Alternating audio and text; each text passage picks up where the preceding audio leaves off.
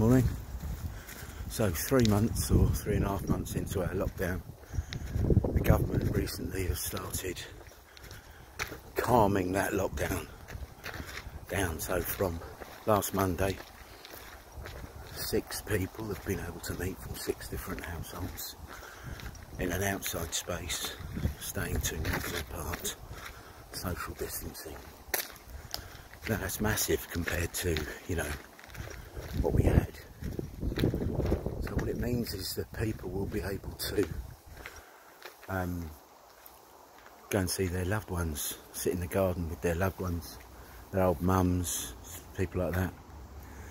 And that's great, that's good. As long as you social distance. Schools went back nursery 1 and year 6, and from Monday the 15th, year 10 and year 12 from senior schools go back. Everyone's been encouraged to go back to work if they can.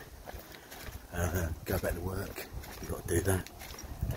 So lockdown is coming down.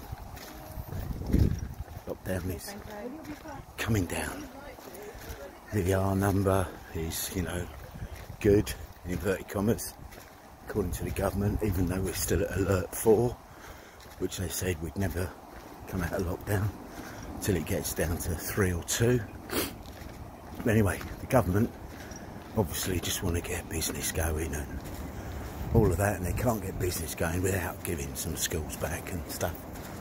And Parliament, they're not all resuming properly. There's a lot of them are old men. Anyway, Transport Secretary comes on yesterday to do the briefing. Grant Schapps.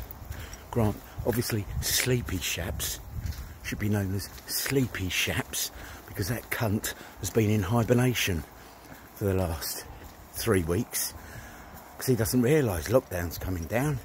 Everything's looking good and rosy, according to the government, which is bollocks.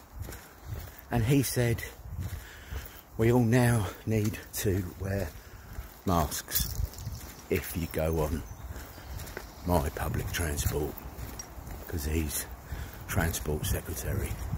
So if you go on a bus or a tube or a train, it is mandatory, compulsory, that you wear a face mask, because, the chance of spreading this disease when you're on a bus or a train or a tube is now, at that stage, we need to wear face masks.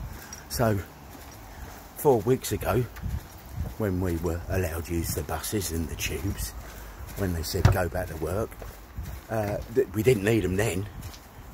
No, we didn't need them then. Other countries, face masks compulsory from fucking day 1. Day 1. What's this, day 60 something? Fucking face masks. Fucking Sleepy Schapps, whatever that prick's name is. He hasn't been listening.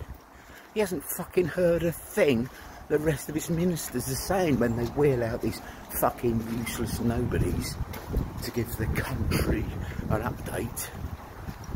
Fuck's sake. I'm so fucking angry.